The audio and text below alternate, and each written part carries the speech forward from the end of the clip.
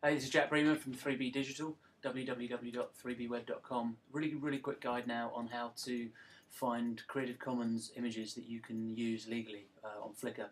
Go to flickr.com and do a quick search for whatever it is that you might want. Let's just search here for inspiration. Up come the search results. Now click on Advanced Search, and in here we want to choose only photographs, in this case only Creative Commons licensed content, and I always go for the ones that we're allowed to use commercially, modify and adapt and build on. Then click on Search at the bottom, and the new set of results that come up, these ones you can use as long as you credit the particular user.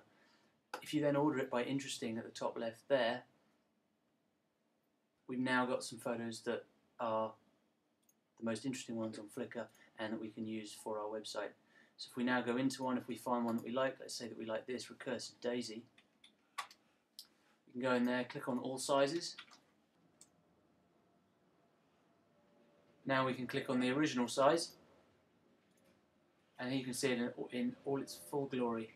Clicking on download the original size will allow you to download it to your machine. What I tend to do is when I'm referencing one of these images on the website, I'll typically put image credit, Flickr, and then a colon, and then the username that comes from here. So this would be GADL.